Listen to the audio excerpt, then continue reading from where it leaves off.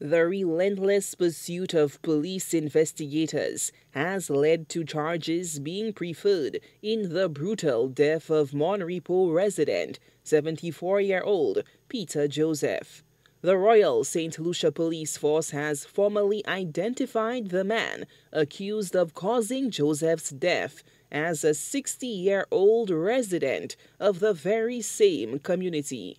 Police officers attached to the Mico police station formally arrested and charged 60-year-old Thomas Stephen alias Jaguar of Mon Repos for the murder of Peter Joseph. News Force first brought viewers the alleged tragic details surrounding the demise of Joseph on August 15th. A brutal physical altercation landed Joseph in hospital on August 5th.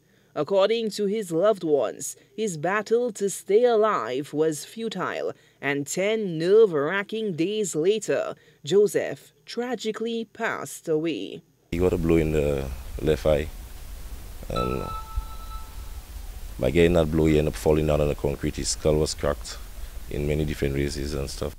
He was hit on the left side of his face. His eyes were swollen.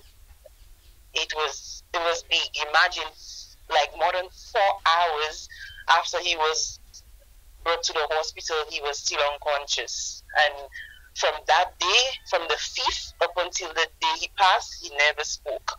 Press officer in the Royal St. Lucia Police Force, Corporal 28 Vidal, reveals that the autopsy confirmed the gruesome details behind Joseph's tragic death. On Wednesday, 23rd August 2023, a post-mortem examination conducted on the body of Peter Joseph identified his cause of death as a blunt force trauma to the head.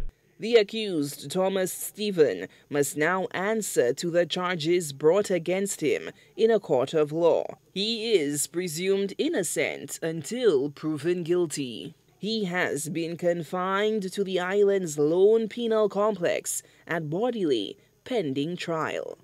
Thomas Stephen was taken before the magistrate's court for bail and was subsequently remanded to the Bordelais Correctional Facility.